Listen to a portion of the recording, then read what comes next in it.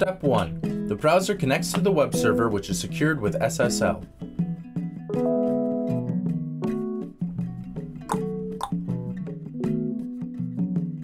Step 2.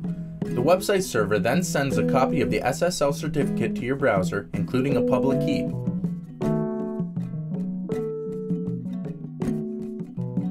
Step 3. The browser checks the certificate against a list of trusted CAs, otherwise known as certificate authorities. Step 4. If the browser trusts the certificate, it creates and encrypts the information into a session key. Step 5. The server then decrypts the session key using a private key and sends back an acceptance of session key to start an encrypted session. This encrypted session is a protected area where information is more or less hidden or scrambled from third-party eavesdroppers. Step 6.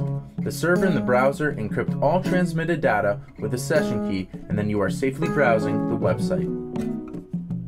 Websites use SSL to ensure visitors have a trusted and secure environment to conduct business and share information online. For more information, please visit us at www.encorewebplus.com.